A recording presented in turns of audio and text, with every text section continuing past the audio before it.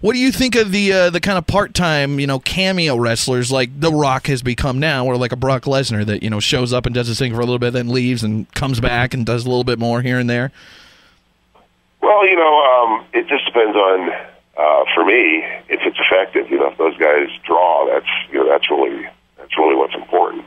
And if they're doing that, then who cares in what capacity they're in? It doesn't. That's one of those deals that doesn't really matter. Like I said, what matters, the bottom line is, whether they create excitement and are able to draw people into the arenas when they're there.